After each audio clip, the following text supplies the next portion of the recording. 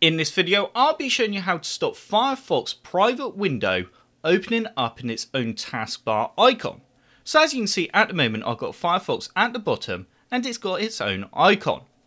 So Firefox recently done an update, so if you now open up a private window, it opens up a new icon. So you then need to switch between the two. But previously the private window actually opened up under the main Firefox icon. So to change this back, all you need to do is open up a new tab, and you then need to type in about, and you then need to do colon, and you then need to type in config, and then press enter.